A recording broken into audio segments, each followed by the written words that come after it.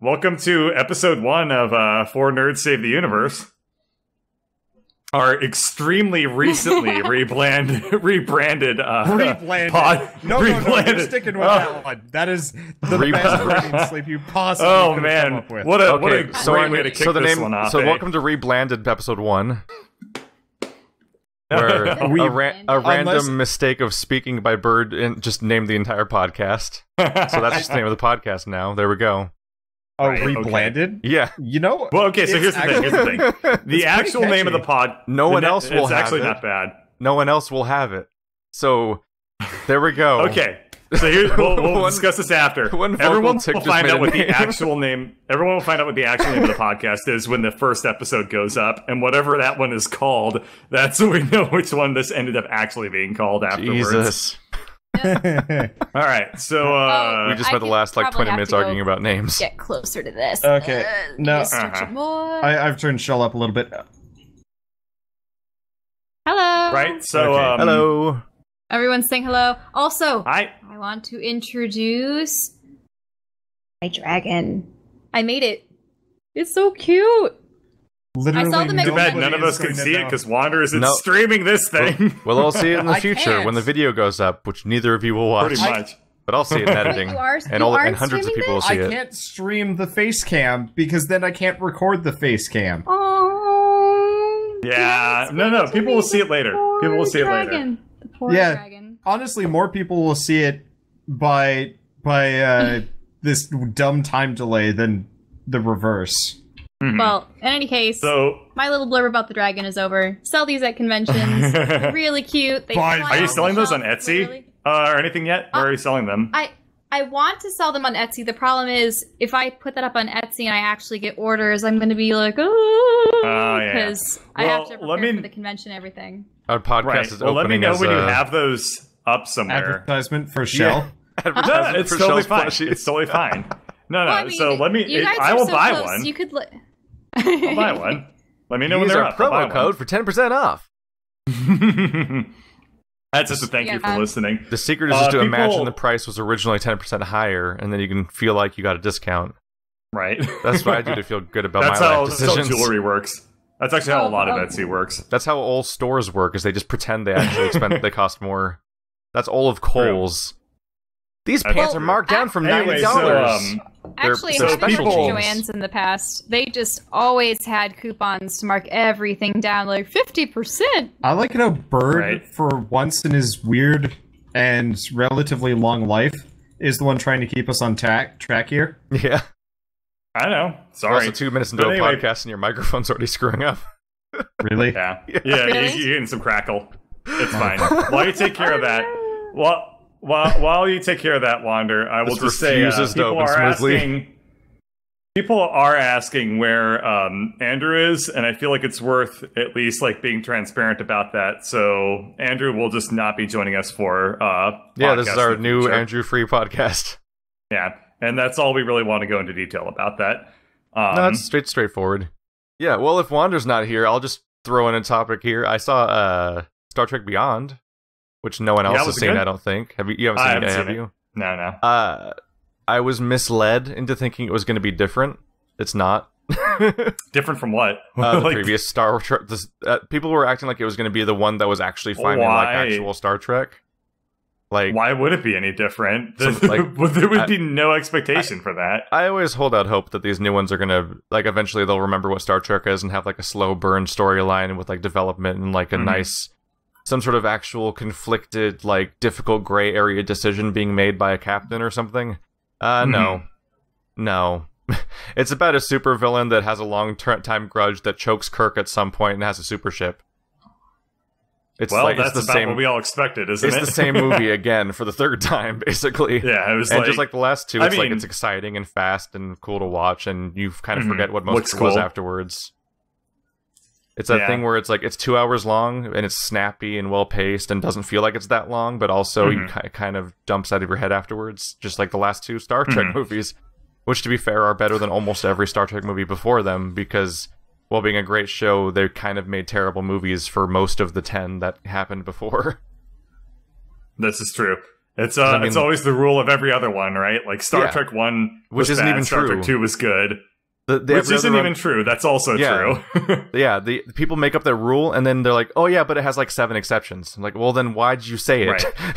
It's a 10-person. It's like thing. I before E, except after C, except after except it is in way or as in neighbor way, and because like saying every other Star Trek movie was the good one means that you think Nemesis was good. Oh, no one thinks Nemesis was good. But that's the every other number. Like that's true. That's number 4, correct? Yeah. Like, basically, depending on who you ask, out of the original Star Trek 10 movies, there's, like, maybe 3 good ones. Yeah, there's obviously Khan is the first one everyone says. And then there's, like, a 50-50 split for a lot of people between whether or not the Whales movie was good and whether or not the Borg movie was good. Because some people are like, yay, Borg movie was, like, a cool little film. But other people are like, but it's not what Star Trek is. And also, they ruined the Borg by giving them a queen. And Whales was Whales, so it's very controversial topic. The Whales film is the most financially successful Star Trek movie of the original 10, but that's because it was like a buddy comedy that's set in San Francisco. It was the weirdest one because it was the least. In some ways, it was the most Star Trek and the least Star Trek simultaneously. Yeah. I will say, speaking about the new movies, the thing I remember most from the second movie was, God, what's that actor's name? I can't remember because I can only think of like the stupid names that everyone keeps giving him. No. The British one. Benedict Cumberbatch. Oh. Yeah, Benedict Cumberbatch. I was just trying to think, like, what's that guy's name? Bumblesibble Crumblefizzle. And it's like, damn it, that's not what it is. Screw you, internet, with your dumbass memes. Anyway. Bumblebee Cucumber. The thing I remember most from that movie was Benedict Cumberbatch had really great posture. That's a weird thing to remember, right? And that's like the only thing I remember from that movie, which is probably not a good thing, you know? But that was the low point of the trilogy so far for me was the Benedict Cumberbatch movie, not because he was in it, but because it's a movie. Sounds like it was because he was in it. Spoilers for the second new Star Trek movie, but it ends with Spock punching Khan in the face over and over again on a speeding vehicle. And I'm like, no part of this is Star Trek. No, it's really not. Like, even if you're going to change the tone of the whole thing the way you did with this trilogy, at least don't have Spock punching somebody until they're unconscious. Because No, the idea is that Spock is like really young and he's like so emotional and trying to learn how to do things. He's literally just beating him and screaming and like, I'm like, what? What did you do? Speaking of Star Trek, I went to the EMP Museum in Seattle like a couple of weeks ago, and they have a gigantic exhibition right now on Star Trek, and it was really interesting for me personally because I've always been a big fan of The Next Generation and pretty much only The Next Generation. But this museum talked a lot about like the original series as well, and I got to learn like so much about like what that show meant to so many people, and I gained like actually a lot more respect for it, you know, because you start realizing just how old it was and how it was really old time and everything. Exactly. Like to us, it feels like kind of like campy and dated, but like from when it came out, it was like so far ahead of like anything that had ever been seen in terms of the content. Because by comparison, the Next Generation's like 80s and 90s. Which is a huge late 80s, huge like jump. Early 90s. Yeah. But I mean, there was stuff that like happened in the original series that was just like outright shocking to like so many people, and like in addition, like it really brought like a very serious and respected edge to science fiction in mainstream American culture, right? Like before then, science fiction was kind of thought as like this very genre like thing and very like kind of just for Flash like Gordon, men's right? interest to be like, yeah, it's just like, although Flash Gordon was also kind of a precursor to like taking science fiction more seriously, but before Flash Gordon even, it was just later. like, Never mind. Is it? Well, I mean the movie was, but like the comics and stuff were older, weren't they? Oh, I was only thinking of the show and stuff. Oh yeah, the show was later, but I'm thinking about Star the Trek comic was strip when you say 66. that. Yeah. So, but before like Flash Gordon and stuff, like science fiction was basically thought of as like the Martian men, we have to go fight them and stuff like that.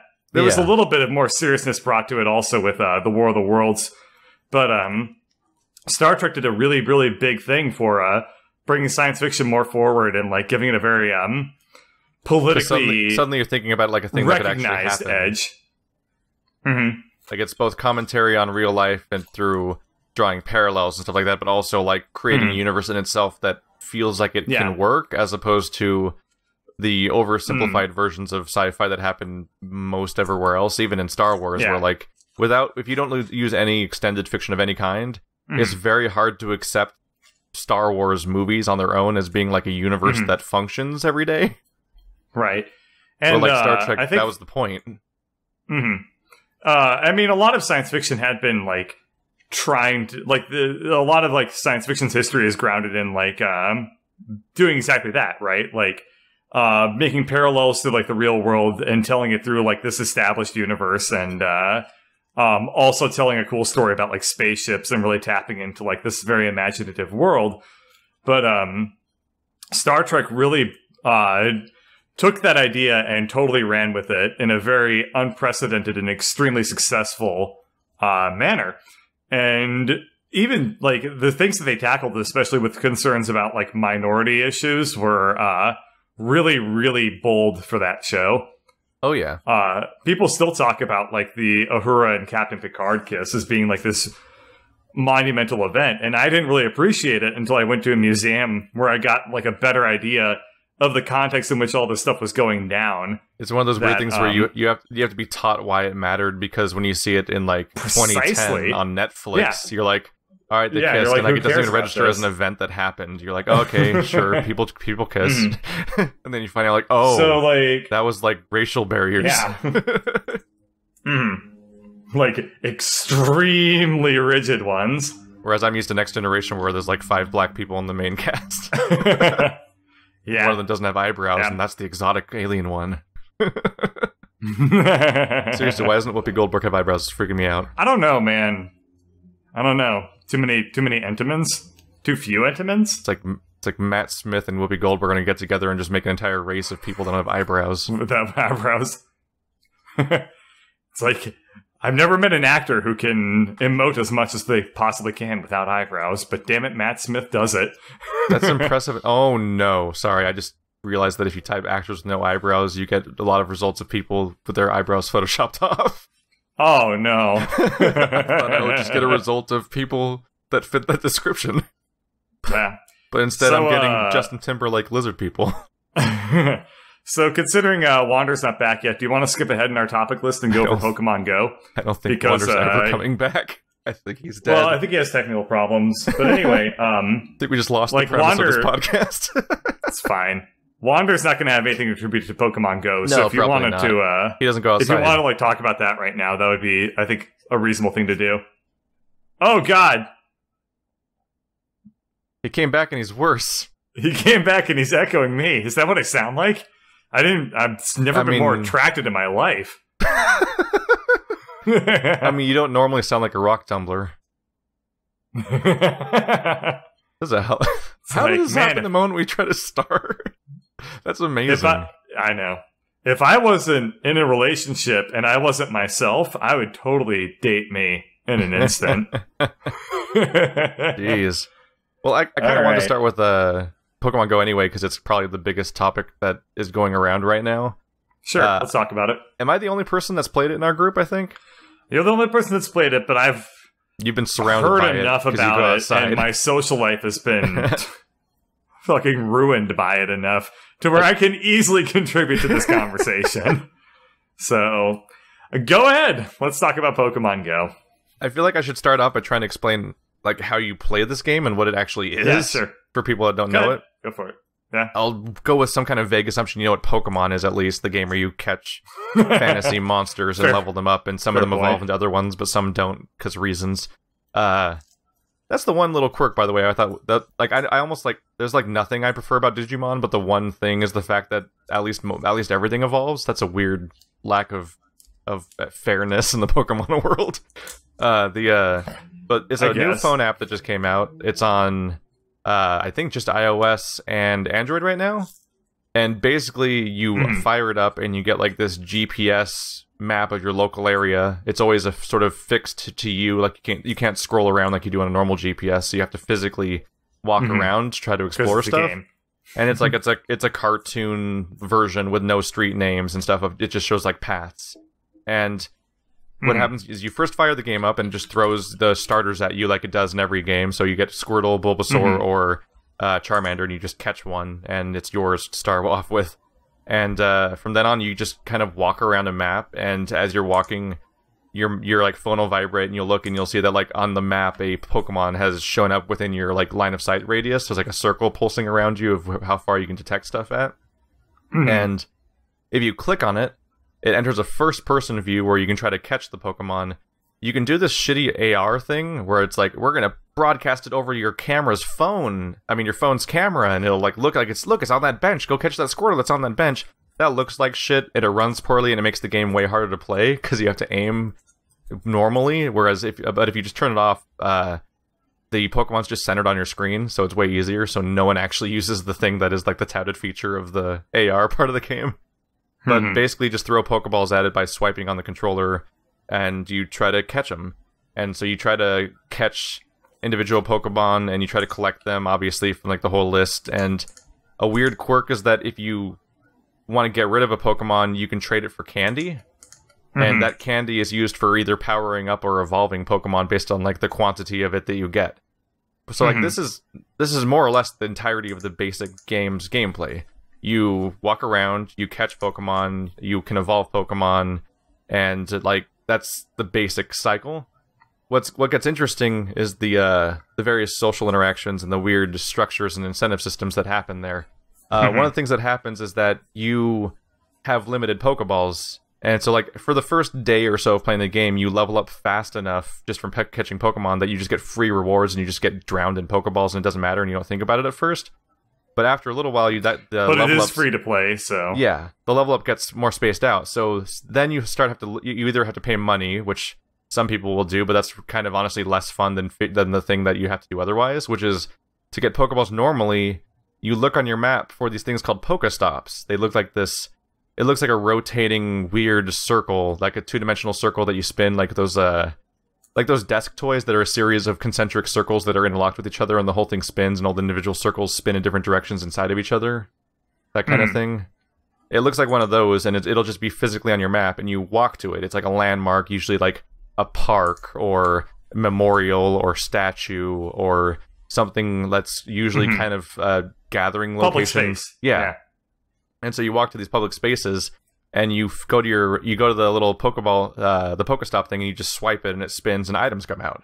And you can do that every 5 minutes at every Pokestop period. So you don't ever have to pay money for it, basically, because of that reason.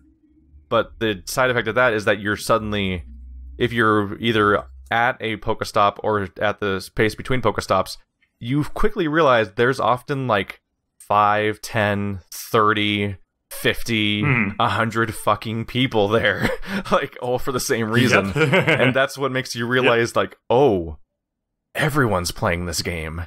This is it's crazy. And like you get there's rare items called lures that you can attach to a Pokestop that make Pokemon more likely to appear. And so people will attach those, and that encourages more people to go to that Pokestop and gather around there to all try to catch that stuff. And people are swapping stories and playing the cheesy ass original theme song, and because because the developers haven't explained anything about how this game works right now, in many ways, we have that same schoolyard talk from when we were 8 years old playing Pokemon Blue and Red and Yellow, where we're like swapping about how to capture Mew and stuff like that. Yeah, we're swapping rumors about how the game works and all these weird quirks of how to level up faster, or how to catch certain Pokemon, or what increases your chance of successfully catching something when you throw the ball as opposed to it escaping and running away and stuff like that. And like that all is happening organically with people from like 4 different age groups and every ethnicity and every upbringing all in one group, just chatting out with random people in a way that they normally probably wouldn't. And it's really fascinating to watch. Beyond anything else that you can say about the game, like, I think it was extremely successful in how well it recaptured all the things that people loved about Pokemon when they were like 8 or 9 years old. Like, holy crap. It's been quite a flashback to just kind of like over the course of like a week. It's like Pokemon is suddenly super relevant. Absolutely. And it's almost exactly the way you remember it feeling. Like, it's pretty cool. It is pretty cool. I will definitely give it that. You suddenly get an immediate realization of just how many people were playing this game the first time around. Yeah. Because that exact age group is with the largest group of people that are out right now playing this game. And they're and it never everywhere. Really died. It never really went away. It just, like, got but less now they're relevant. Outside. And now it's relevant again. Yeah. And now they're all outside. It's really interesting. And the other geographical and they have thing, kids who are playing Pokemon too. With them, yes. There are people my age with 3 kids walking around catching Pokemon and like shouting out when they find stuff nearby. Because everyone has their own little radius of the detection, and they'll, like, someone will shout out and everyone will run over there, and sometimes it's an asshole that's like pretending there's a Charizard, and we'll see how many times he does that before it gets his face kicked in by the wrong people. Right. Anyway, besides the Pokestops themselves, which the point of those is just to try to encourage you to walk from spot to spot, which works sometimes and doesn't work sometimes. In my neighborhood, there's one in a park and then none nearby, so I can't walk between them in laps or anything like that. I literally have to sit there and spin it every 5 minutes or just don't use anything. But when I go to, like, the local theater area, for example, in the next town over, there's like 20 of them in a big loop around a block that's all these different stores and the theater and parking lots and Whole Foods and everything. Or it's like, and you go out in the wilderness and there's nothing, but then you go to Walmart and there's like 7 billion Pokemon there. Absolutely. Because that's where the people are. So it's kind of funny because it somewhat breaks the spirit of the game in that instance, but it's just kind of a funny thing rather than like anything bad. Oh yeah. It's fascinating just to watch throngs of people all clearly with their phones, all doing the same thing, just brought there independently of each other, but they're all doing the same thing at the same time and stuff. But like what's one of the things that's compelling about this and what encourages you to swap rumors and to explore and stuff like that is the fact that the Pokemon themselves are not pure RNG. Certain Pokemon are more common, certain ones are more rare, but the big thing is that certain elements and categories of Pokemon spawn in certain types of regions. So if you want to catch water type Pokemon, you go to a coastal city like San Francisco or a place that has a big lake and stuff like that. And like fire Pokemon are more likely to spawn on hot days and weird quirks like that. And there's also just really specific pockets to the point where there's people like making subreddits for individual regions of the United States so they can discuss rumors about where certain things are found. And I'm bringing this up because one such subreddit has led to the fact that my neighborhood is swamped with cars driving in circles 24/7 and people walking in circles in the local park all day because that's great. Basically, my backyard is a spawn point for Dratinis, which are not common at all. Like right now, Dragon Knight's one of the strongest things you can put on a gym. Yeah, and you can basically catch a Dratini and evolve it all the way up to Dragonite just right here, and I have. Like, I'm a low-level player of the game, and I have one of the most popular Pokemon, one of the most powerful Pokemon, except for that's not that powerful, because I'm not very powerful, but I already have it because it's just here all the time. Like that. So, like, that's led to a specific influx of people surrounding me all the time, where it's like, there's just people I walk outside and just will hear the word Dratini every day. Just a normal daily life. That's so weird. Right? You didn't even hear that when you were 8 years old because no one gave a shit about Dratini. Like, how do you contextualize that? That's insane. I know. There's just people walking around saying Dratini all the time. Dragonite's always been kind of a badass because they were originally going to be like a legendary or something, but then they got bumped down to like semi-legendary or whatever. I don't know the categories super well, but it's a really powerful one. It's still crazy because it's like the only dragon type, which is its own crazy category, which dragons are super strong. It's such a weird category because it's like strong against practically everything and weak to only like 2 or 3 elements, and one of those elements is dragon. Yeah. So its weakness is itself, which is strange in its own way. It's very zen. It's very zen. That's really odd. But the I know in where I'm staying right now, there's a gym located about 5 minutes from where I am that has a level 4,000 Gyarados.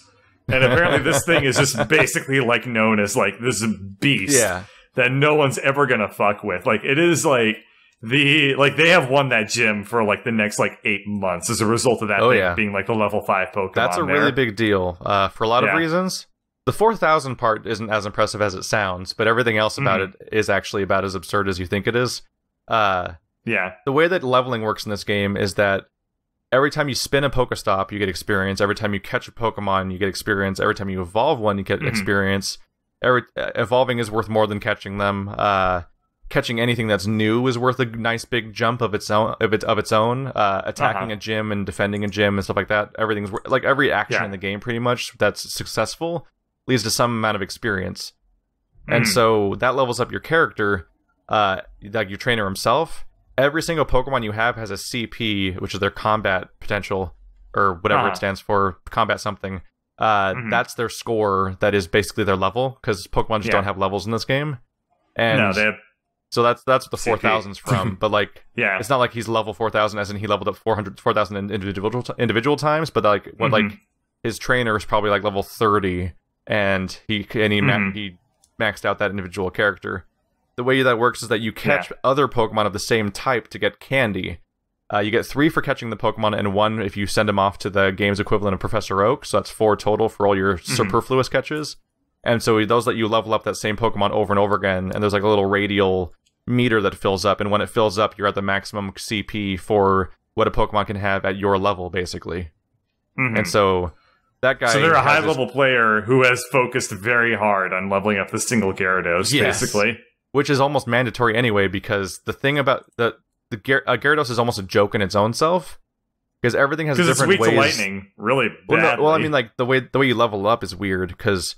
Right now, the most popular meta for leveling up your character himself quickly is you catch a massive number of Pidgeys. Squirtles. Because I told you about Pidgeys. I told you about how you get 4 per capture, basically. And Pidgeys are dirt common. They're common, but also of all the common ones, they level the easiest because they only require 12 candy to evolve into a Pidgeot. To a Pidgeotto. And so what you do is you capture a ton of Pidgeys. You use this thing called a lucky egg. That's a rare item that doubles experience gain for 30 minutes. Then you evolve all your Pidgeys at once. And you get so many levels, you will like skip several consecutive levels, and that's like the #1 way people level up right now. But and spoofing. The opposite direction from that is what I was saying about Magikarp, why it's kind of a joke in its own right, and why you kind of have to emphasize it if you want to have one, is that you need 500 candy, and now Wander's back, and he's shooting my commentary back in my ear, and I can't say anything now. Oh no! Oh my god! Everything I say comes back at me. Oh my god! Oh thank God! That was great.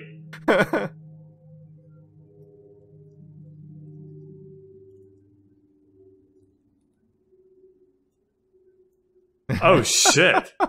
Did you hook it up to Phantom Power incorrectly or something? That didn't last very long, did it?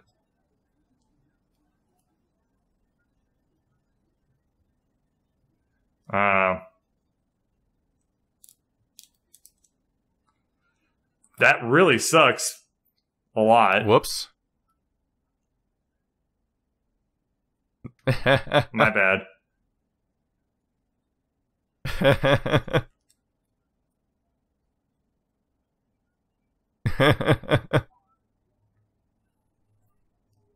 Well.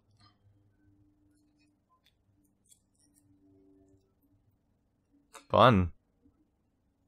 No one would blame you. At any rate, so we're just chatting about Pokemon Go right now. So Keith, why don't you just keep going, and then you guys can jump in whenever you feel like you've got enough context, or when we get to the next topic. Yeah. That's not a big deal. We didn't talk. We just draw a picture of you. Oh right, the dragon. This first episode is so fucked already. The first 5 minutes. Oh, how can we save the universe if we can't save ourselves? Holy shit! Oh, it's fine. It's fine. That's why it's episode 1. That timing was mind blowing. Start from 0. Yeah, that timing was amazing. Wow. Okay.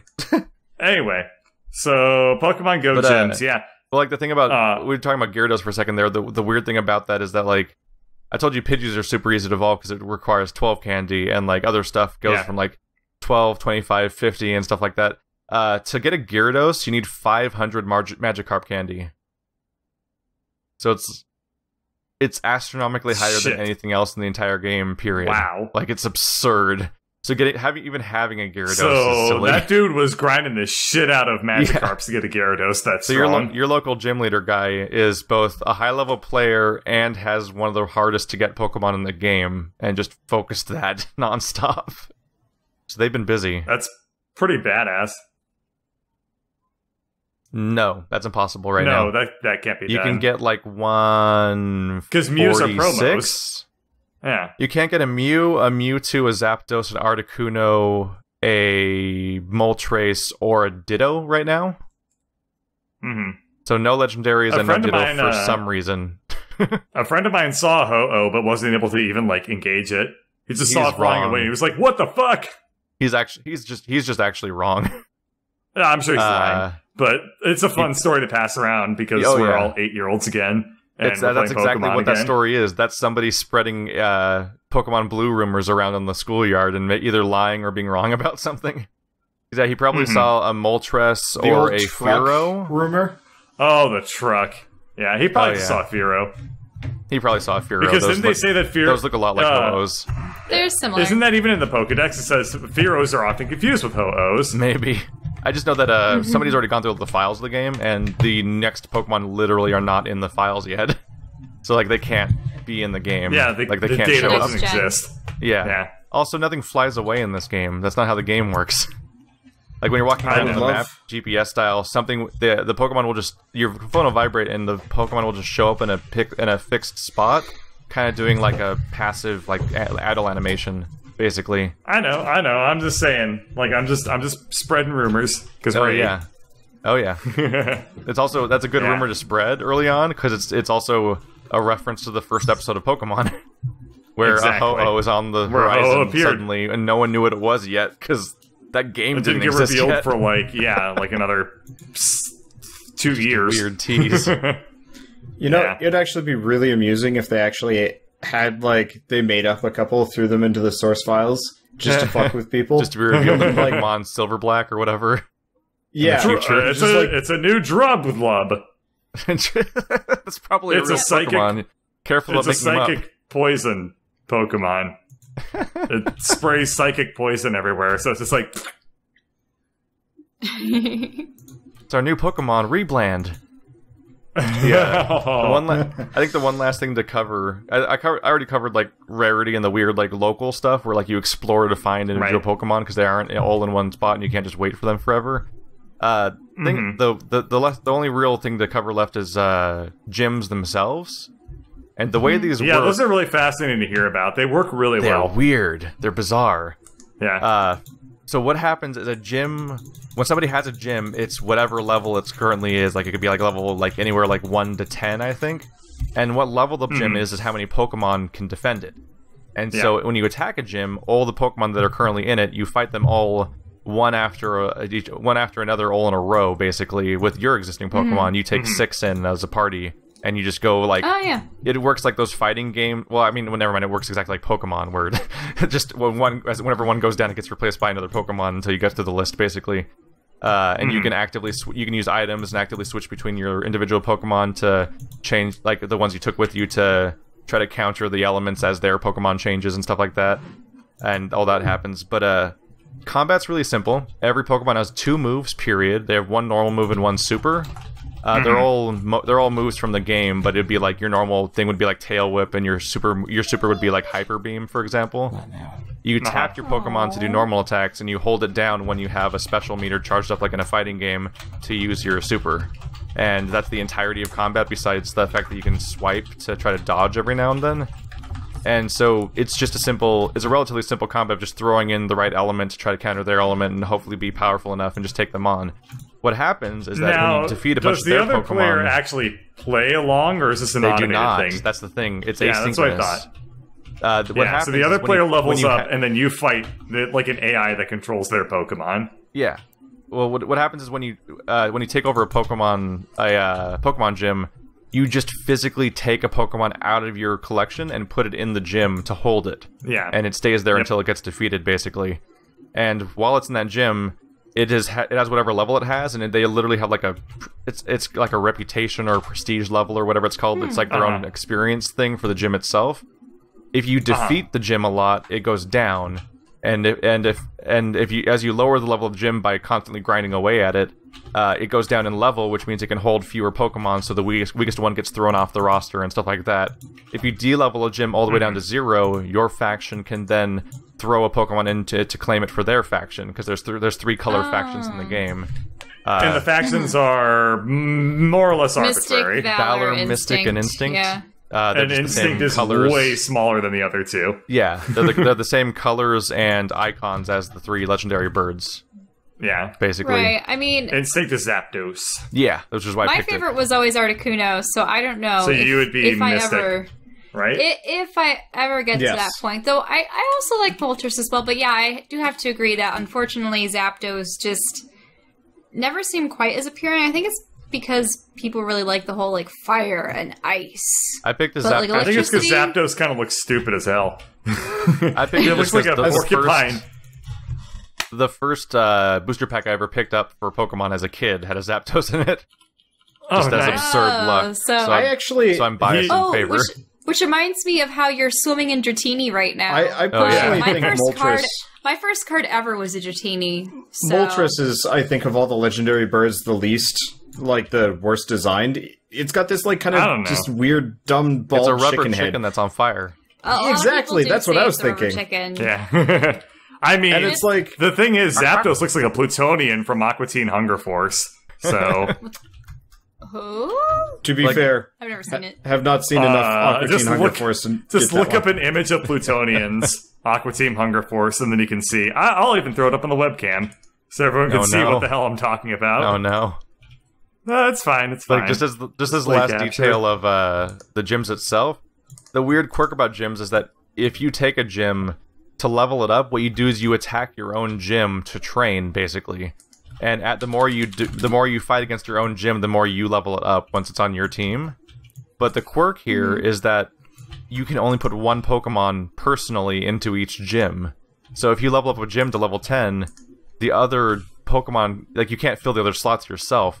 So the game incentivizes you to actually travel in groups from gym to gym to grind down enemies' gyms, replace them with your own gyms, and then everyone individually puts a Pokemon in them. Which means that in order to be successful at gyms, it actually is like a social game there, It's literally like a team, then. That's very interesting. Like, I've already experienced being in a car driving from gym to gym before with other people, and that's part of the Pokemon Go experience. People drive... No, they're my housemates, because everyone's playing it. Everyone's playing it.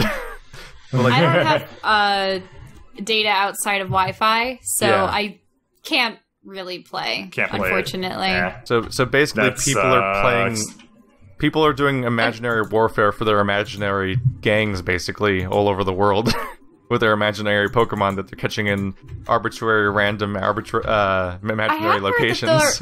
That there are some people that are actually using like lures and stuff as a means to attract young kids into like dark alleys, and rob them. No, that doesn't seem I think it's only happened once.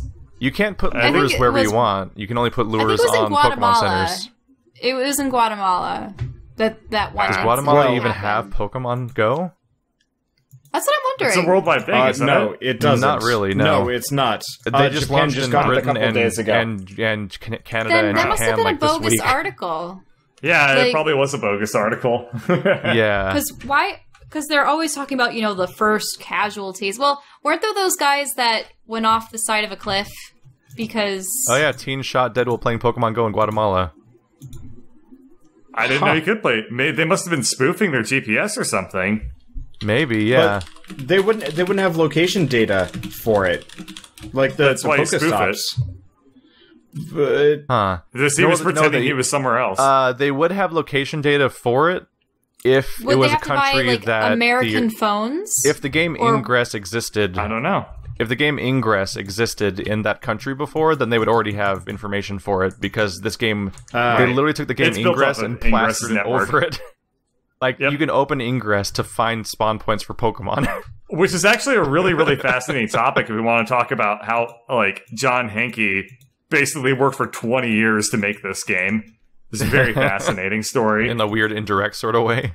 Yeah, he started making stuff in 1996 or whatever, working with AR, Yeah. And then he didn't have his first real breakthrough game with this and with Niantic Incorporated until like Ingress like a couple of years ago. And then he puts out like an April Fool's joke with Nintendo to do like AR Pokemon. And then everyone's like, that should be a thing. And he's like, I agree. And then they made Pokemon Go. So he's been building up towards this success for a very long time. And it's really cool to see that came together for him in such a big way. Oh yeah, and like Wander and I were going down the street at the library. By the way, if you like log in and log out of Pokemon Go while at a place like a library, a Pokemon will always appear pretty much right when you log back in again.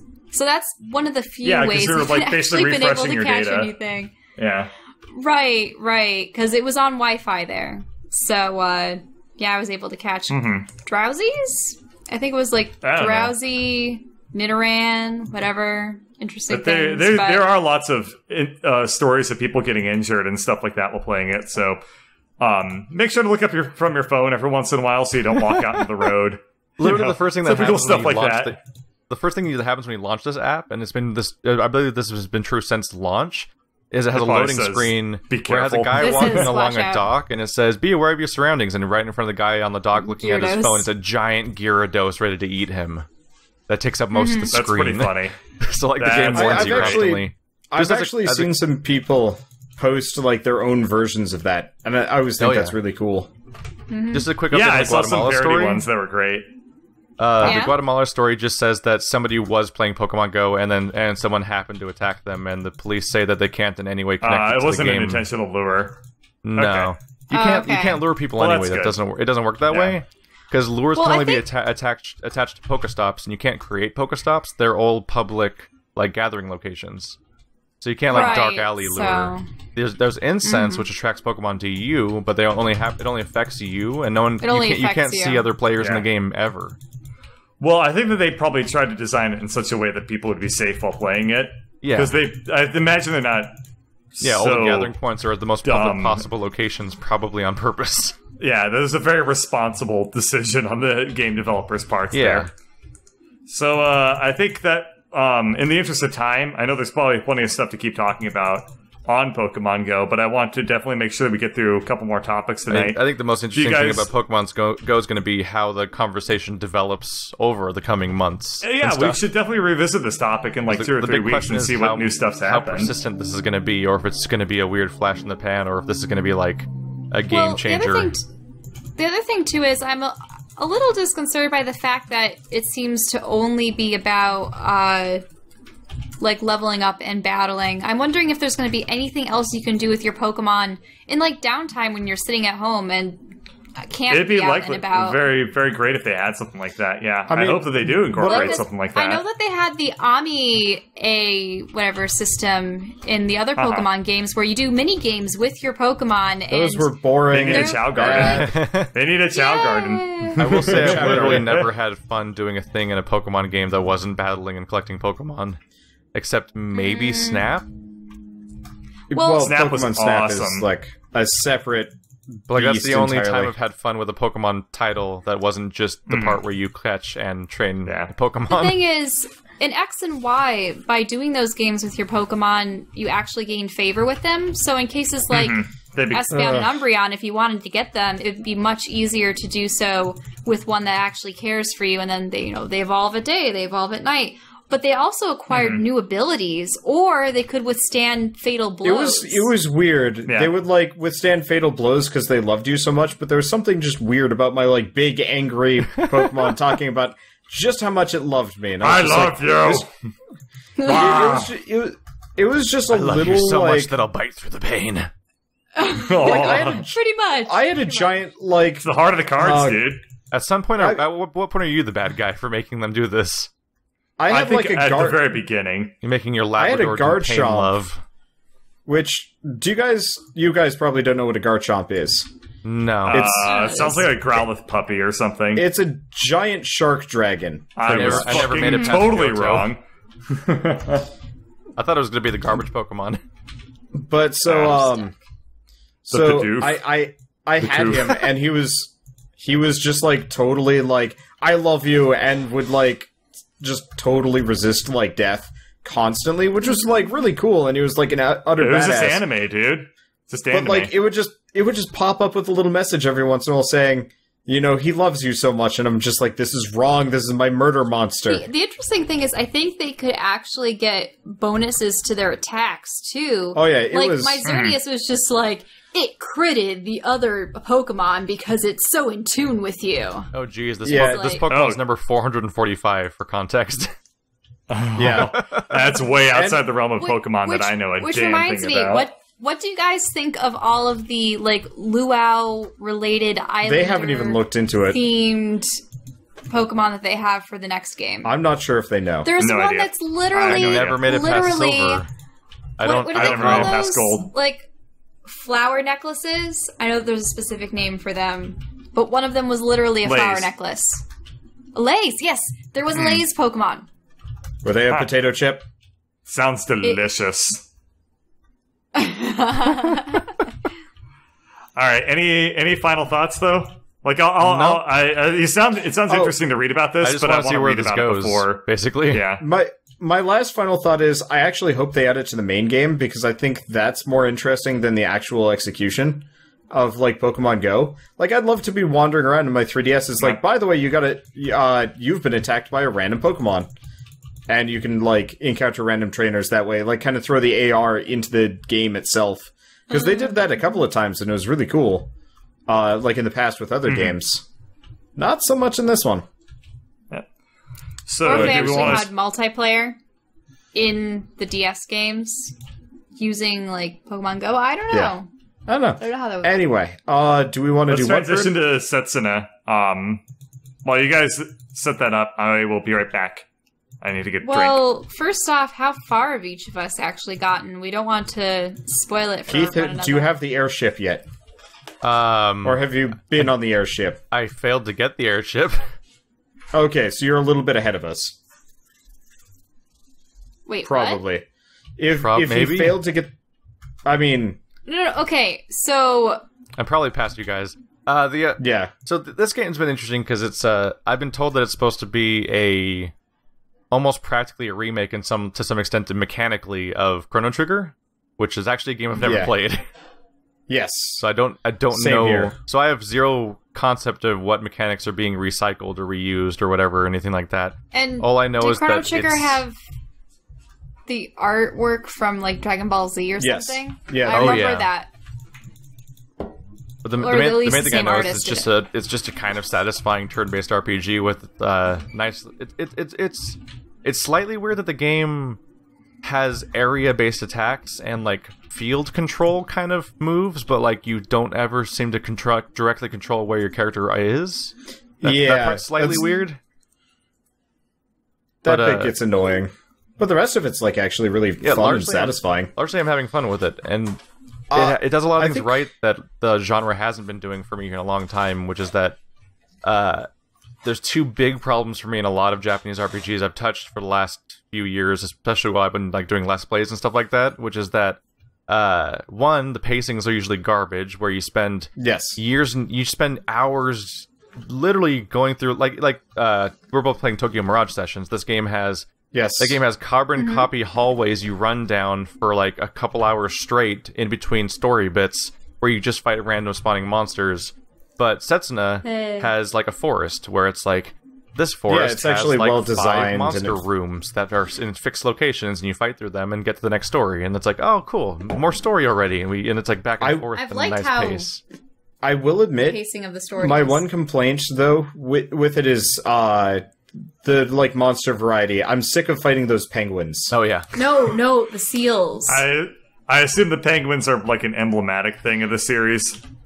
No, it's just like kind of their generic like. Is the thing. Yeah, they have some it's just a new game. On top of their head too. I thought it was a spiritual successor to. Well, yeah, mechanically, they weren't they're really far removed from it all.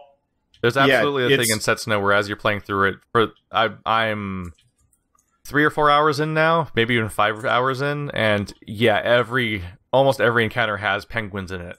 Like there's a really there's a lack of monster variety besides boss fights. The part that annoys me the most is like we keep running into these like new important characters that are surrounded by penguins, which I proceed to one-shot almost immediately.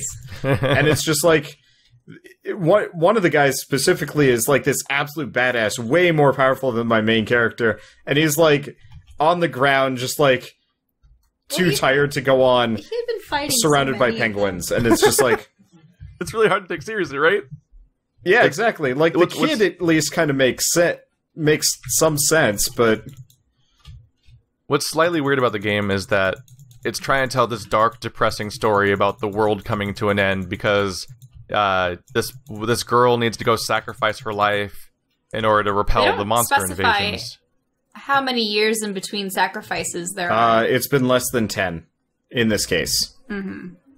That's the specific thing. It's supposed to appease them. This is a thing that they like to do in a lot of Japanese RPGs. There's this concept of cycles, and something that repeats over and over again, like your Dark Souls and stuff like that. Like there's some great evil that comes back over and over again and has to be repelled over and over again.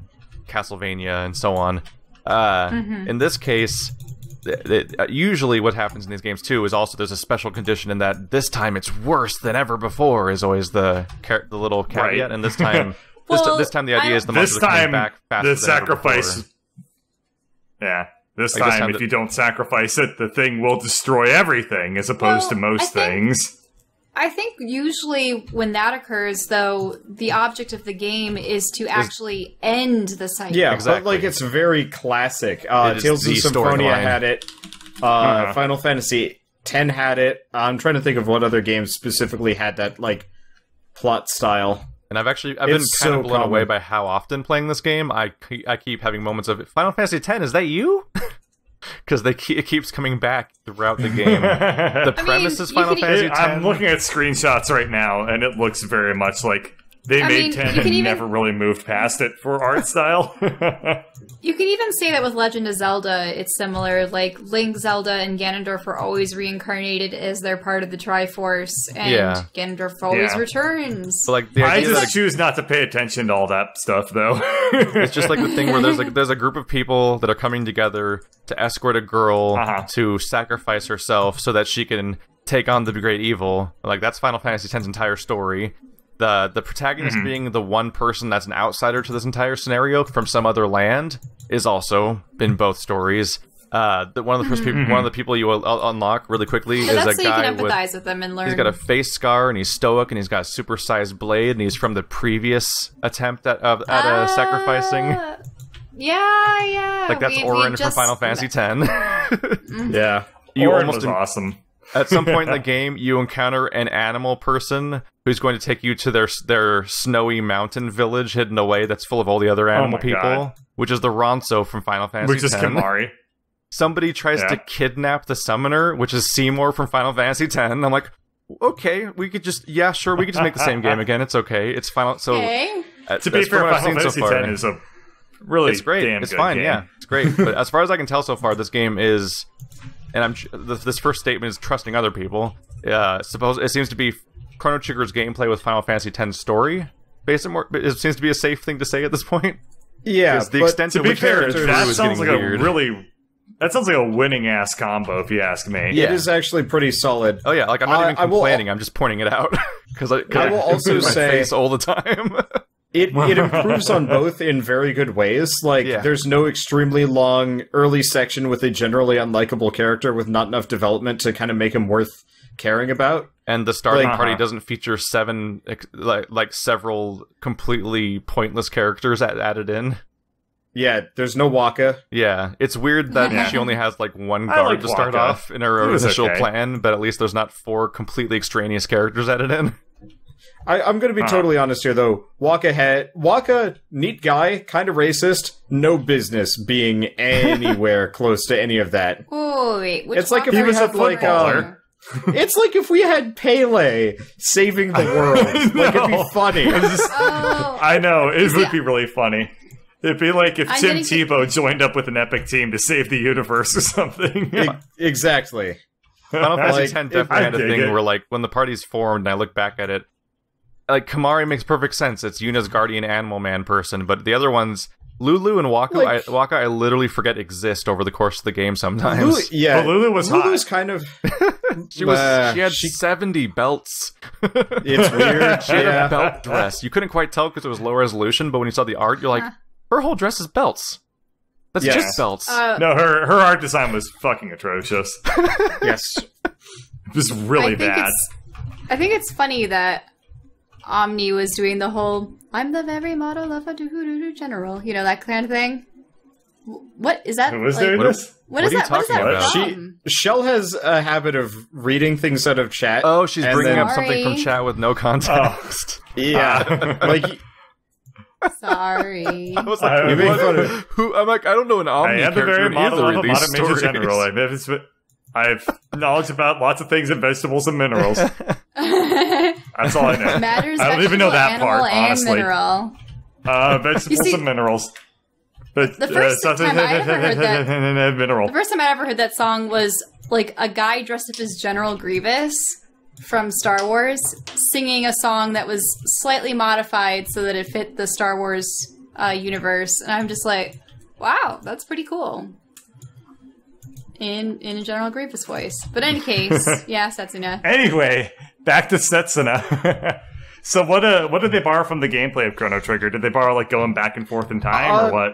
Well, they've got the old like the classic Final Fantasy ATB meter that fills up. Time travel? What the fuck? That's not Chrono Trigger. No, we said mechanically, as in like the gameplay.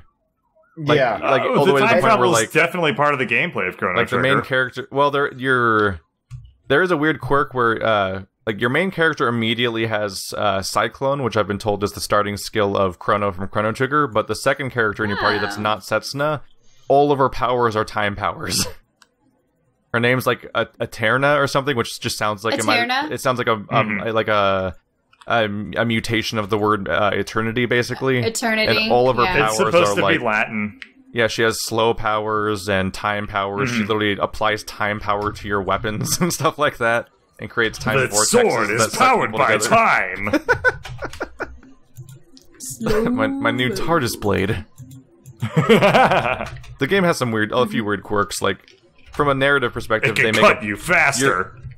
The narrative's a little weird. Like your protagonist was sent on a mission to kill this girl, but you immediately get elected. But then he fell in love. Yeah, Please tell me he didn't fall in love. You kind of just get like sucked into her charisma, basically, because you can't not join her. You have to just join her on her pilgrimage. Yeah, she always speaks to him she speaks to Endir so endearingly. She is super infatuated with Handface man, and Handface. He doesn't say. A lot of contextualize that for me. Look up his character design. Has hands on it. His mask is made out of two freaky ass hands, and they're cat ears. Is he hot? Type Endir into your search. It's like Ender from Ender's Game, but with an I instead of an I as the last vowel. Well, here's the thing. I typed in E, and because I've been looking up I am Setsuna this whole time, Google was like, I got this. Alright, so I'm looking up Endir, and it's giving me Setsuna instead. Right there. Well, he's got a red face mask that covers the top half of his head and his eyes, and he's got two black masks over. He's got two black hands over his head. I don't see hands. Oh, I see hands. Oh, you don't see them at first, but they're weird.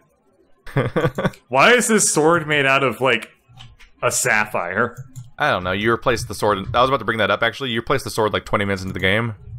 Yeah. It's weird. That sword is on all of his character sketches, and when you get into the game, it makes a point to explain via text, when you look at that sword, how every mercenary, as part of their ritual of becoming whatever in their clan, they make their own sword. So fucking like JRPG though? Yeah, like he has and then he immediately just throws it away. His sword. This is the sword that's been lost in the cave of legends, and then you get it, and then it's like, and then at the next town over, we have a better sword made by Doyle. In this case, it's weirder because it's personally attached to him. Like it's like the Jedi. It's like the Jedi lightsaber origin story, but he throws it away immediately. Well, yeah. So the thing is, the game has an upgrade system. And I think it would have been cooler if they just had like a branching upgrade system, and you can't buy weapons like 90% of the time. Yeah. Like you're just stuck with what you have, and you just are on a mission to find upgrade materials. Because that would make more sense. Because now he's got this personalized sword that he's like upgrading, and it's like, do you want damage? Do you want like, a little bit faster, something like that. I think that would be more interesting to me. Because currently it is such a classic, just new town, new gear. It's actually weirdly rote and mechanical, and that's the thing about the game in general, is that while it's good in general, I find that everything about it is so calculated to not take risks, and that's why it has an existing story from another game and the gameplay from another game, and has these kinds of steps of like literally go to each town and get your new weapons in each town. Like every weapon has an upgrade of like all your weapons they have a weapon that's 10 power stronger than all the weapons all your other characters have. Go replace them every town over and over again. Like that kind of cycle absolutely happens. And all the way down that's kind of a damn shame, isn't it? You can even get down to every location and every plot point having the included boss fight, and the boss fights could be rearranged at random in any order because it's just some monster at a place you'll see that one time and nowhere again. Like, one place had a werewolf monster. Sure. It was just there. Yeah. So I legitimately thought the werewolf like the monster model for the guy. Yeah, I thought it was like the Baron guy. That bothers me so much. He was wearing the same cape and had the same ponytail. I thought he had like borrowed the powers and like they had probably had an alternate like storyline where he actually did become that, but then they're like, nah, let's scrap it, but let's keep the wolf because we already spent so much time modeling it. If this game secretly had a wolf Seymour, that'd be insane. But yeah, I think the problem is growing up. Aside from Knights of the Old Republic, I think most of the games that I played were like the collectathon games in which you had consistent weapons and abilities that never became redundant. You would always acquire new abilities and new weapons, but they would be different from your base set ones that you would still need for most scenarios. So I never quite understood... It is often more satisfying when they all go in parallel, and it's like side grades instead of upgrades, so instead of becoming flat, more powerful, and get better things that replace your old things, it's nice to just get better options and more variety, so you can adapt to things. For me, I like it when even your like basic ones kind of upgrade themselves so that it's like slightly better or slightly more interesting. Right, but I for instance, when we were playing Skyrim, I just get so discombobulated by, and like World of Warcraft and MMOs and stuff, you just get so much gear thrown at you, and you have to constantly empty out your inventory and stuff. It's just like, why? Like the original Mass Effect. I think that game was the worst offender I've ever seen of that. Inventory? Man, the original Mass Effect sucked. Oh, man. If you're, I don't know if you ever played it, but like the original Mass Effect, you got to look at 3 items in your inventory at a time. Yeah, they barely fit on the screen for no reason. 20 of them. Absolutely. Yeah. What? Yeah, Mass Effect 1 is one of my favorite games of all time. Everything about opening your inventory was a chore. Yeah, it was really bad. Yeah, it was a vertical list of items where like the 3 of them would just be 3 on 3 giant tiles for some reason, and you'd slowly scroll them, and everything had the same names over and over again of being like the Alzheimer's like 7 and stuff like that, the Alzheimer's 6, and it's like, oh wow, the different marks of the same name, and it's like it was not satisfying loot because they were literally carbon copy versions. I wonder if that's been modded.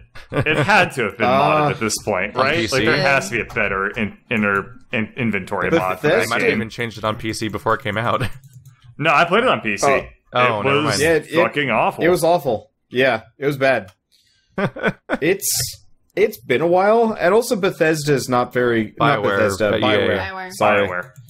BioWare doesn't really do ports. They just kind of like... They don't do they ports, just copy and paste it over. Yeah. They don't do ports, and they don't do mods. Pretty much ever. Yeah, my whole thing with Mass Effect is I would just do an entire planet, and if my inventory ever got full, I would just dump a few random objects and not care about it too much. And then when I was done with the entire planet, I would dedicate like 5 minutes to finally be like, all right, which weapon's giving me the biggest numbers? Those ones. Sell everything else. Moving on. Avoid this inventory screen like a plague. Pretty much. That's there all you can do. There were mods for Knights of the Old Republic, though. I remember applying several of them, but they tended to be character skins. That's the first thing that gets modded because it's the easiest. You just find the file for the skin and you just color over it, basically. It's also one of those where, like, that's not to the extent that some games are moddable. Like, what's a good example of, like, a heavily moddable game? Well, like, Minecraft, I mean, they might want to check some against the textures, though, to see if they're corrupted. So you have to make sure that you modify the texture. I mean, some games might do this, not all of them. But some games, it might be that you have to, like, disable, like, checksums, and that becomes really hard to mod even textures, you know? Mm-hmm. Yeah, I don't know. It's definitely... Because they might... It's much easier when you're using already existing in-game assets. I mean, if we're going to talk about inventories, pretty much my favorite thing is, like, the Dark Souls style thing. Which is the idea of, like, everything's a unique item, so you don't you're not picking up 17 dupes of the same item. And so everything's unique, no inventory or weight limit. Yeah. So people got really annoyed at me. Yeah. Okay, go for it. Oh, I was going to change the topic, but you can say what you're going to say. I was just going to say, people always get really annoyed at me for just infinitely hacking up my inventory space to maximum, or, like, well beyond maximum. But the least fun thing ever in an RPG is when you have to stop to clear out your inventory in the middle of a thing to do a thing because you can't move on with your life. And they made that mistake, by the way, because none of the new games have it, but Demon's Souls had an inventory limit. I remember. It sucked. Determined your equip load also determined how much you could carry overall. Period. Oh God, no! Yeah, that's terrible. Well, so it was one number for how much you could carry, and one number that was much lower for how much you could like wear. But that's bad. When you get to those things like all those strength weapons and tower shields that are horrifyingly expensive. Yeah, we would just leave them behind. You're suddenly midway through a dungeon with an overly heavy thing, and you have to drop something basically because the game basically, in most environments in the game, didn't even have selling, and if you left the zone, everything would disappear. Oh, which also reminds me of Path of Exile, was it? Yeah. Their inventory system was, everything has a footprint. Yeah, the Diablo style inventory system. I was going to bring up something. I actually like the Diablo inventory system. So I like it because it makes me feel good about managing it. Well, like managing it. Like it's got that Tetris appeal. However, I don't think that's actually good design. I think I would like it more if it didn't have so many garbage items. Yeah, I guess so. It's like white and gray items in World of Warcraft. Nobody's ever going to use them. Why even have them there apart from annoying people that have to have everything? It's like in Well, now people get skins. All right. Yeah. Let me make a case. Let me make a case for the Diablo inventory system. Close your eyes. I'm gonna paint a picture with my words here. I don't trust you. Imagine I'm gonna find out you're behind me. You're gonna fill up my inventory with all sorts of shit, and I don't want to deal with that. Closing my eyes. No. Close your eyes. Picture yourself. No. You're in the Renaissance. It's the 1500s, and you're on an epic quest to save the universe. And and you're like, and you just picked up a sword off the ground, and you have like your sack full of like magical wares and such. And you're like, how do I fit this sword in? If I just turn it this direction and then like pack it in next to the boots, like there it is. Like, weren't you just there? Weren't you just there with boots? me? Bird just wants a packing simulator game. Your boots are fucking fine. Bird wants a packing simulator. Clearly, you have to slide it between your belt and your tunic. Oh, no, you can't do that. No. So the belt takes up 4 squares. And it's just in a little circle by itself. You can't mess with that one. But you're wearing the belt, so... Oh, no, we're arguing about fictional spaces. Oh, no. What are we going to do? I could see people not liking it, but I always felt like it was a very immersive inventory system. You know what killed the Diablo inventory system? Controllers. Diablo having too many fucking items. Just controllers. I will agree. Oh, the worst thing that can happen to that system is encountering a controller, and I can say that as someone who's currently playing Deus Ex Human Revolution on PC with a controller, because it just comes naturally to figure out, like, because there's all these like hotkeys for skills, and I'm not going to remember what fucking part of the keyboard like my invisibility got mapped to as opposed to like say up on the D-pad, which is natural. Like, oh yeah, it's a little because the game even gives you like a D-pad notifier, like Zelda for where your skills are. I'm like, oh cool. Somebody in my chat says they want to have a game where you can put small items inside your boots or something. And I'm just picturing like taking that a step further and being like, you put like a potion in your boot and then you forget to take it out when you equip the boot. And you just like stick your foot and like break a potion in your boot. And you're just like, damn it. Okay. So this is kind of off, but that reminds me. Did you guys ever hear of what was it was one of the earliest Telltale games. It was Puzzle Agent. Oh yeah, I remember playing that with you. Okay, so apparently the guy that made Puzzle Agent is like a separate person. Like, from who? All of that art was done by one guy and not by like Telltale. Like that was either one guy that worked for Telltale at the time or something. But he has a YouTube channel I found recently, as well as a Vine channel, and his Vine channel is hilarious because it will do just like the weirdest dumb shit that he can think of. So one was specifically like it showed an elf, like a tiny little elf, snoozing quite placidly in somebody's boot. Oh. And then it panned out to somebody putting on said boot. And then there was a screaming and a crunching noise, and that was it. And I was just like, man, this guy's fucked up, and that's why I loved his game.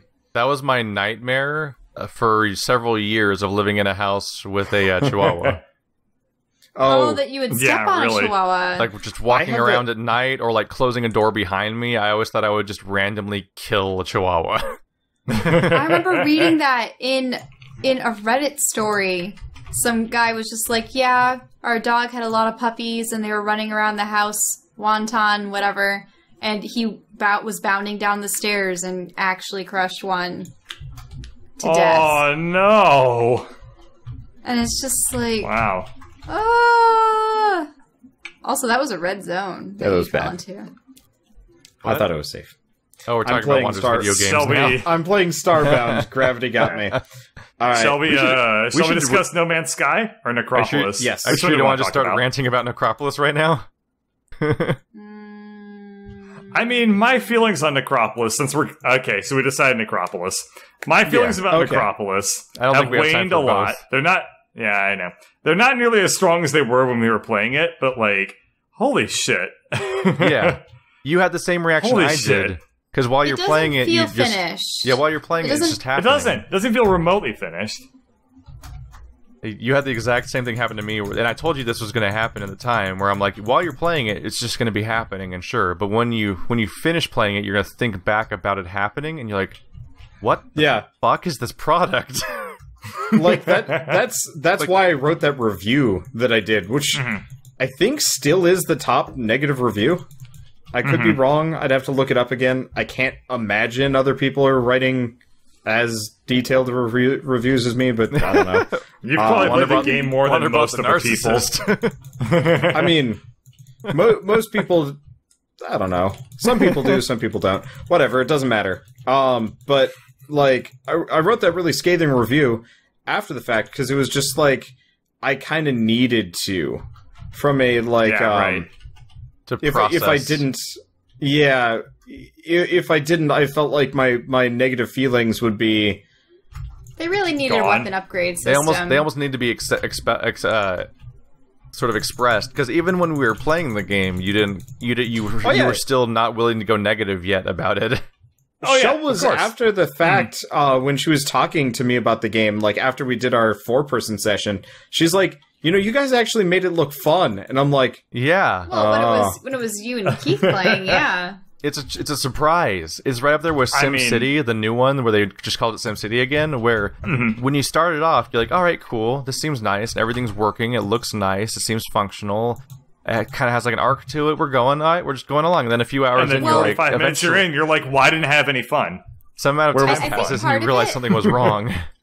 I think part of it was it really hyped itself up as, you know, just as difficult as Dark Souls. And then, like, you guys were playing it and you guys were excited because we're surviving this. That's cool. Like, and then you realize it's actually not. Yeah. Actually, according to a number of comments, like, either Keith and I got really, really lucky at the time, or... I'm going to say no. Well, like a bunch of other YouTubers and streamers... Oh, you've played it on your own? Yeah, I've played it a bit, and I like even right before this, even right before we did this, because I was waiting for us to start the podcast, I just casually played through 4 floors, and like I never was in danger, and I was just buzzing on through it. Why was everything falling apart when Bird and I joined you guys? Were we that bad? I think the game couldn't handle it. Well, I know that it was really laggy on legitimately, my end. I went back and looked at the footage. And what would happen is, you guys would do something, and I'd be like miles away and I'd get hit by it. When Keith and I were doing it, there was a little bit of that, but it wasn't nearly as egregious. Like, it was a small amount. So I would slash my sword, except you would walk into the slash after I'd already left that spot. At one point, at one point, Bird did like a jump attack when I was editing the footage. Bird does this jump attack. I'm nowhere near it, and I go flying like 10 feet away. And I'm like, what? Yeah, we ran into that quite a bit. I found it to be a very... But, like, that never happened when it was Keith and myself. And I will say, even while we were playing with the co-op, where everything was supposed to be going wrong, I was still breezing through it that time, too. Like, I never died or came close to dying that entire run, also, when we were playing together and everyone was having trouble. Like, the thing is... I can't explain the people having trouble with the game. I don't know. I haven't watched anyone have trouble with the game yet to see what's going on. But I wonder if those same people ever played Dark Souls at all or something. I don't know. Because the thing about this game is it takes the exact controls of Dark Souls, but has none of the tricky level design and none of the like surprising and dangerous enemies. So just being kind of cautious in a Dark Souls-y sort of way with the exact controls of Dark Souls and playstyle of Dark Souls, you're just like, oh, this is easy. You're just cautiously like managing enemies. Every single time I fight anyone in that game, I get all the enemies in front of me, make sure they're on one side of me. I sort of slowly back up, and as they trigger their attack animations, I dodge backwards and I attack and I dodge backwards, and I just keep going till everyone falls in everyone's just like a dotted line of corpses through that hallway that I led them through backwards. And I can do that for the whole game. I think the issue with the 4-player though was that you would have allies flanking you and dealing with other enemies, and either they would move or the enemies would move, and then suddenly you'd have enemies at your rear. Oh yeah. Whereas when you're playing like solo, like you were saying, or as a duo, it was much easier to kite. You can tank them a lot easier. Yeah.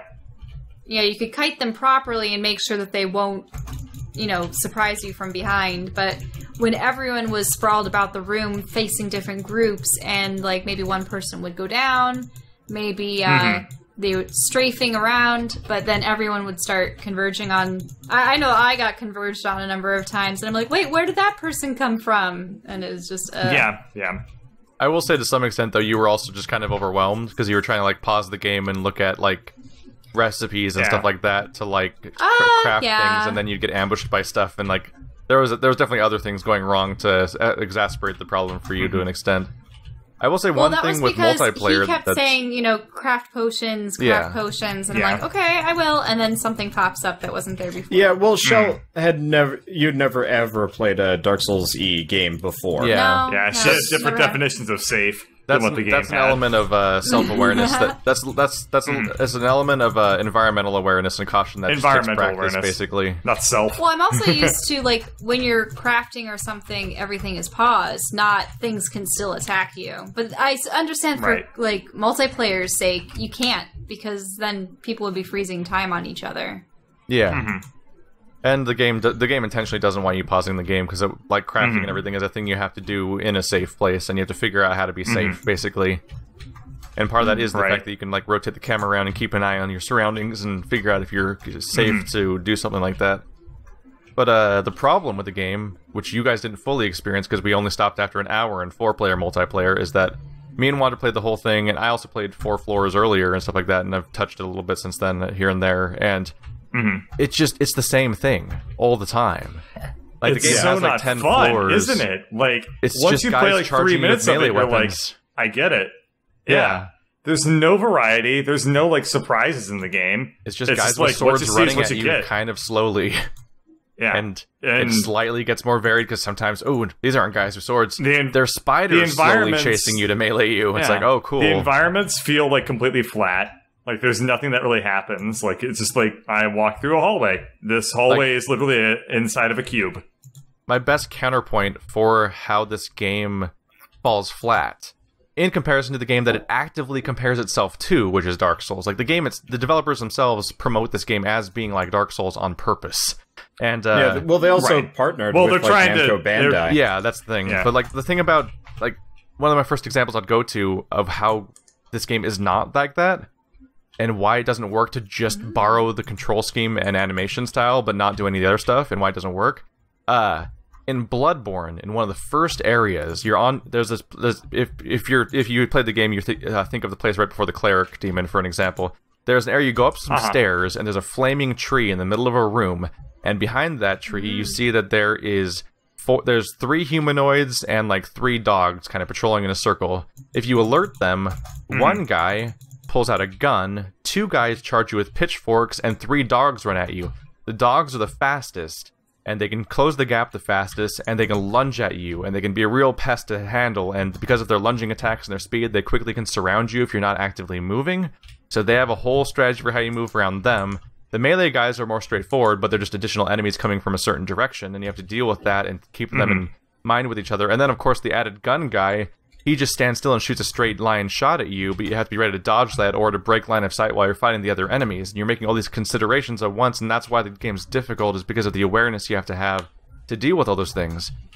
In Necropolis, if an enemy mob has 3 different unit types, they all just run melee, shoulder to shoulder at you at the same speed and all melee you at the same speed. And sometimes one guy's a pyramid head that has a spinny lightning attack, but he's just... It's the same thing. Like, he looks a little different in his animation, but ultimately you kind of just fight him the same way, and it's like, who gives a shit? That goes a long way for why a lot of people feel like the game isn't finished.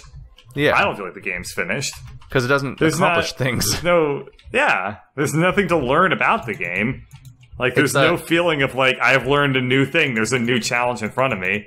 It's just like, I'm gonna do the same thing for 6 hours, and then I get a skin. I would have also liked it if the floors were themed or something. They are themed. They kind of are.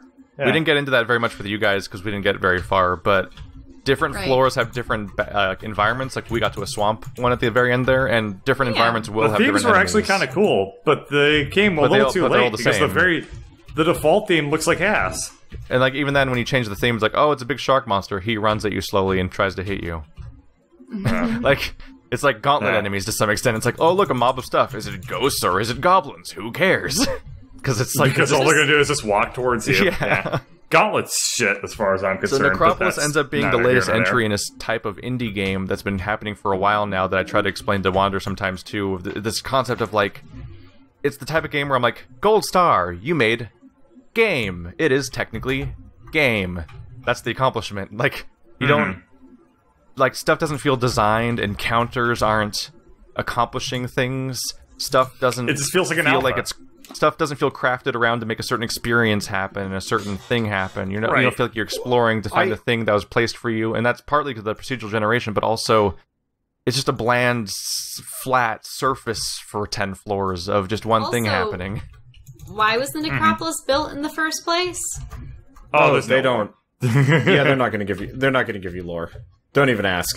I mean, they occasionally had lore about God this, something that... Yeah, it was cool. It seemed like if they wanted to have a story in there, it could have actually been kind of interesting. Because I wondered what we were fighting for. What was at the bottom? We were fighting for ourselves. We were fighting for Dick Nugget McTriangle Face's amusement. The Eye of Horus. I would say that even though they're planning updates to the game, I don't think that game ever wants to have an explicit story. I think it's just an atmosphere and a villain, basically.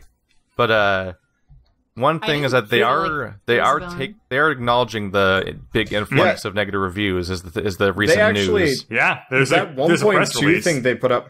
Yeah, I read that and I was like, this kind of feels like they're responding specifically to my Steam review, which is probably fine because everybody has the same thing. But just the organization of it was like, this is weirdly familiar. Yeah.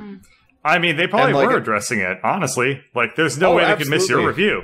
It's, like, the biggest one on Steam. It's weirdly easy to miss, because I can never find it anymore, because I can't find it. Steam only shows the brand new reviews for some reason now, which seems like the worst idea. Ooh, that was a treasure chest. That's a weird concept. I mean, it makes sense, but it's also a pain in the ass to work with. But, like, to point out something that we didn't really cover yet in this, one of the things about Necropolis is that it's kind of a loot-based game, because... all you can do to level up your characters themselves, really, is that if you pick up a bunch of money at the end of every floor, you can go to a shrine to make your health bar longer. That's the only leveling system. Aside from that, you just need loot. You need equipment. And unfortunately, all the melee weapons and armor are only categorized into 4 tiers. Tiers 0, 1, 2, 3, 4, and that's the only information you're really given. And the best you can do is you could maybe pick up the different weapons and like swing it at your enemies and try to count how many hits it takes to kill them, and then weigh that against how fast it seems to be going is like the best you can do. Because if you look at the description for any item, all it does is tell you a snarky joke.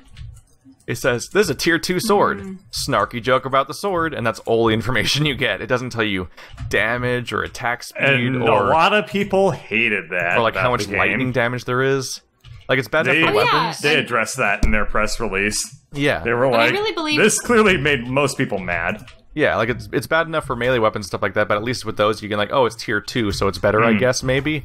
But it gets even worse with the codexes, because the game builds up this one semi-permanent currency as you play more and more, which you can spend on these things that can be equipped to modify your character, and you can only equip one at a time.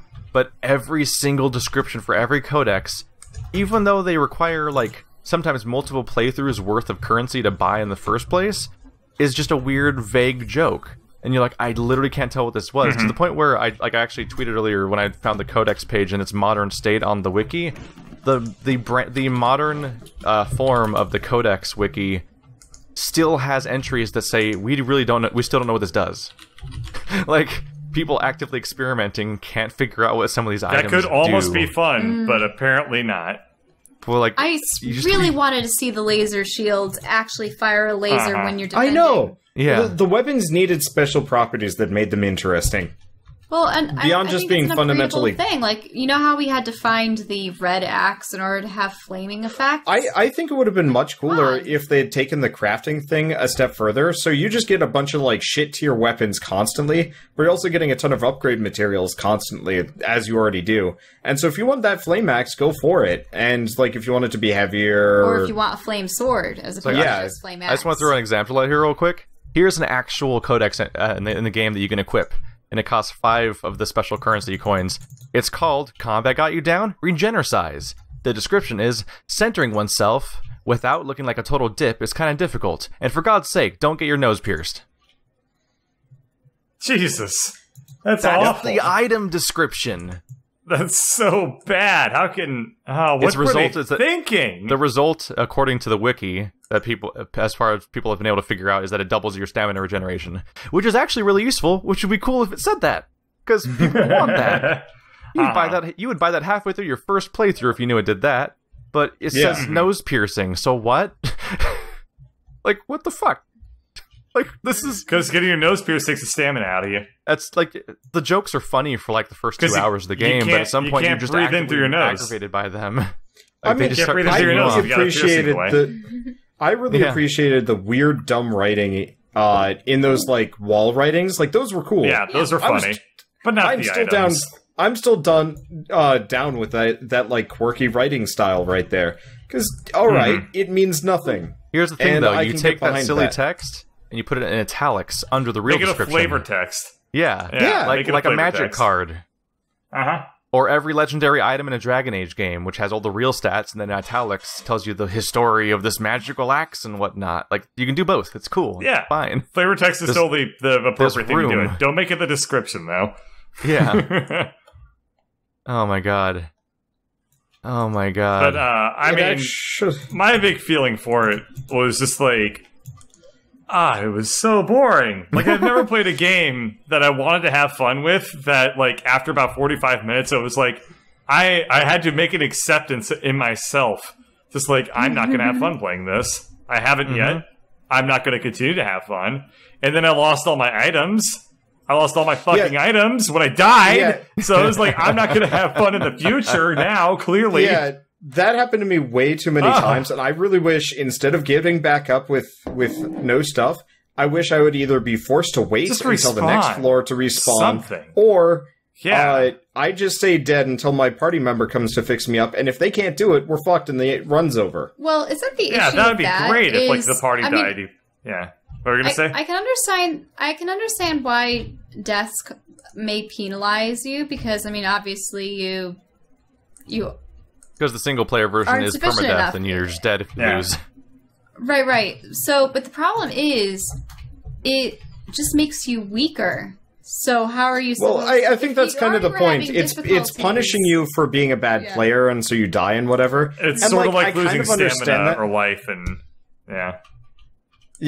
Like I get it. It's like there's your very definitive penalty for dying in co-op. Mm-hmm. However, it more or less means anybody that's shit at the game gets penalized, and anybody that's not shit, looking at Keith mainly, is fine. And so, like, it's Keith like the Dark Souls 2 thing. I guess, actually. On death, you lose a life bar. Kinda, yeah. But this is way more punishing. Because in Dark Souls 2, you didn't, like, lose your fucking inventory and lose upgrades on your items and stuff like that. So were you guys just nude when you woke up? Like, you just had no stuff in your inventory? Period. Yeah, we had you go back to entirely to a clean slate. Wow. Well, remember the starting equipment? You'd have that. You wouldn't even have your blessings or codexes, so you'd either have to save up for it again. Reacquire them. No, you don't have to save it up for it again. What? No. You wouldn't have to. I mean, the codexes. Yeah, the codexes you wouldn't. But like, if you want to get another blessing, which by the way, you probably do, that's going to be a while. I'm sorry, I'm browsing the wiki and I was trying to look for multiplayer information just to find out if they had specific listings of the penalties for dying and stuff like that. I did find one page, necropolis.gamepedia.com/game tips, and the entire page is multiplayer seems easier than solo play. That's all it says? That's our full list that's the community's full list of aggregate tips for this game. To be fair, I get the feeling most people aren't going to give a shit or bother. Like, there are games that can kind of like come back from this sort of thing pretty easily. Like, I'm playing Starbound literally right this second. This game's coming back. Oh yeah, and Starbound had bad press for like 3 years. Yeah, it did. But like, it also had a very committed community, and like the developers stuck with it. Yeah. If they decide to go the Starbound route and say, "Fuck you guys, we're going to make this game good," I'm down for that, and I could see it getting good because like they did that with Right, but it's giving you more of a story in this, right? Like, what are the differences? Oh, I don't even want to tackle a lot more bosses. We can. I mean, We can talk about why Starbound is good after I've played a little bit more with Joel. I think people really liked the role-playing aspect of Starbound, though. Like, people are really dedicated to, like, the race that they chose. I don't think so. But, no, maybe fan art everywhere. Everywhere. I guess. But, like, ultimately, I mean, there's always crazies. I do think Harebrained Schemes is capable of turning it around, considering they did exactly that with, Shadowrun, yeah. You know, Shadowrun Returns was okay. I liked it. But Dragonfall's supposed to be amazing. But yeah, Dragonfall's supposed to be amazing, and Hong Kong was pretty good too, from what I heard from you and other people. They're not as good. I had a good time. I never played any other ones, though, so I can't compare them to the previous two. Now, wait. I've seen a little bit of Shadowrun, and I know that there's been RPG books for the Shadowrun setting. There's a difference. They made a video game based on the Shadowrun setting. However, they're not actually owned by the same. Isn't it old as shit? It's as old as D&D, if not older. Oh, no, I mean Shadowrun. I mean the video game. Oh no! 2013, 2014, there were some 2015 NES are the 3 games. Yeah, that's what I was thinking of. I was like, those are old games. Oh no, the Harebrained Studios Shadowrun games have been for the last 3 years. One game a year. Wasn't there a multiplayer game that you wanted us to play that was like a cyberpunk? Oh, yeah, squad thing. Oh, you're thinking Satellite Rain, which is actually what a lot of people said they wanted out of Shadowrun but didn't get. Precisely. I actually really want to play Satellite Rain, but time. Shadowrun, I mean, isn't Shadowrun the whole like elves and dwarves and orcs and stuff in cyber? Oh, shut up, Bird! Yep. You know you love it. Cyberpunk universe, I do like kind of deal. I will become a lumber god. We should actually probably wrap this up because we've passed the hour and a half mark. Did we talk about No Man's Sky at all? No, we'll just deal with it later. We can save that for next time. No, let's save it. 2-3 weeks from now? Yeah, I was gonna say, can we just talk about it when it's out? Do you all want to play it? I'll buy it. I'll play it. I'm honestly just tired of talking about a game. like every time we bring it up, we're just gonna talk about how we don't know that much about it.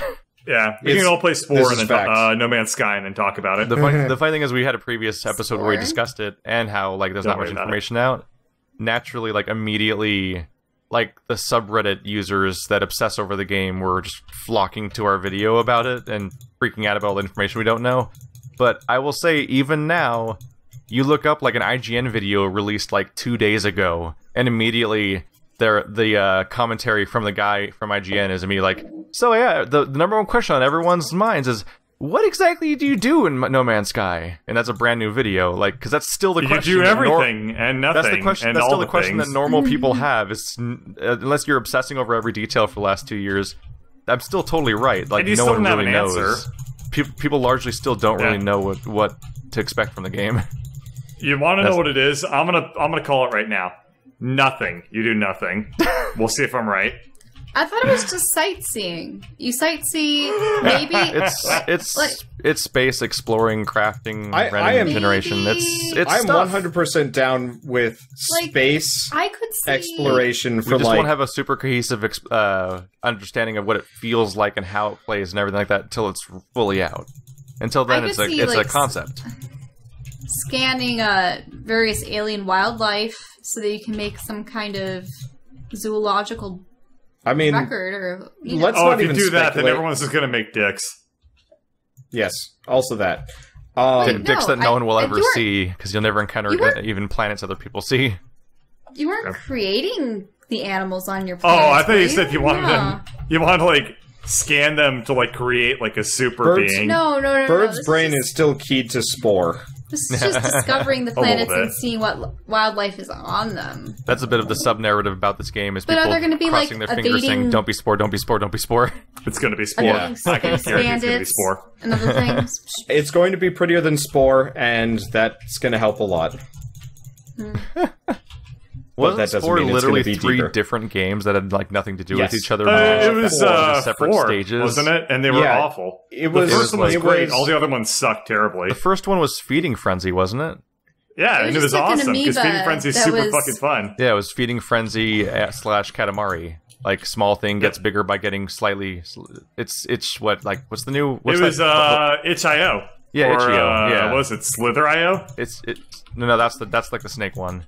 Snake.io? Isn't there Snake.io now? Yeah, there's a ton of .io games. It's like a comical amount of them. I like the snake one. The snake one's really fun. But yeah, like it was like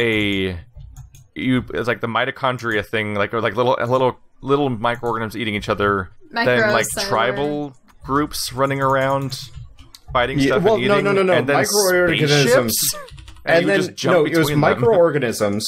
Creatures where you're either killing the shit out of everything, which was really poorly done, or you're like dancing with them. No. There was like a dancing thing too. If you were an herbivore or a carnivore. Yeah, it was bizarre and stupid. And then you went into tribal mode, which kind of played like early Age of Empires. And then it went into civilization mode, which was kind of like a shitty SimCity, Civ, whatever one. And then there was space, which was boring. And my understanding is specifically from what I've heard, there was like no transition really from the cell part to the world part, and from the world part to the space part. You carried over some points. That was it. Like the actual world part was probably more cohesive a little bit, but the parts, the beginning and end of the game were like, what? There was no no transitionary gameplay. It was just suddenly new game, and it was so poorly stitched together. It felt jarring and unfun, and it was quite possibly the worst birthday I've ever had. Wait, what happened on your birthday? It came out on my birthday. Oh, that's right. Wow. You told me about that, and it was a fucking disaster for you. It was awful. Yeah, I also had the flu, so it's just like this sucks. Yeah, and I don't have good birthdays, so it's just like you had the flu that day, and Spore was worse. You know what? I would actually say the disappointment from Spore was worse than having the flu. The flu was actually pretty okay because I just sat in bed and was tired. Fucking wrecked. Damn, that's savage AF. Oh man! Ooh. All right, Well, this has been our first episode of our new podcast. You can find our channels at I'm Keith. You can find me at youtube.com/SebastianSB. Wanderbot, say hi. That's Wanderbot. You can find him at youtube.com/wanderbots with an S at the end. Yes. And Birdcatcher? user/Wanderbots. If you do the other one, you get a weird Russian dude. I didn't realize that until I had 1,000 subs. And I had been sending out constant press. I had been linking him on my videos as like, go check out Wanderbot at youtube.com/wanderbots. And I was like, like a year ago, I clicked on that and I was like, what the fuck is this? Yep, wrong channel. What did it take you to? Wrong channel. I've got an empty thing that is also mine, but it's too late for me to switch over. His videos or subs. It's stupid. And the guy how's to do with the G Plus thing. It has to do with the Google Plus ruined my URL, and I don't care that much because people can still find me pretty easily. Oh, is it nobody uses it. A separate YouTube channel linked to an email that was like no, they're both linked to the exact same email. Same one. I have two. One's tied to his G Plus account, and one is not. Yep. I'm just trying to end the podcast, guys. All right, it's fine. It's fine. And the guy whose voice you could hear from across the street can be found at Birdcatcher Games. Yes.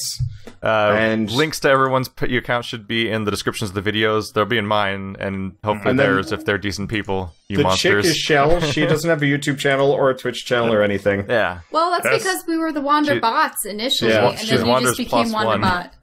Yes. Yes. Well, thank you all for watching For Nerds Save the Universe. Yep. See you guys next time. Leave comments. We'll read them. And take care.